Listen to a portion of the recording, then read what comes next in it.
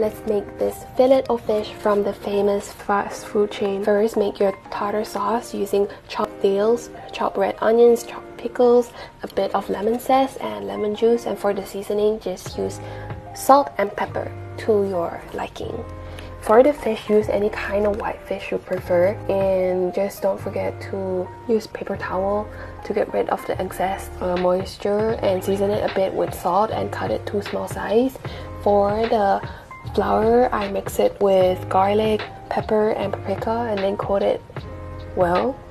After that, coat it again with eggs, and then again with breadcrumbs, and cooked it for about 2 to 4 minutes each side, depending on the size of your fish. And for the buns, I just grilled it quickly in a pan with a bit of butter, and then I add cheddar cheese and wait until the cheese melts.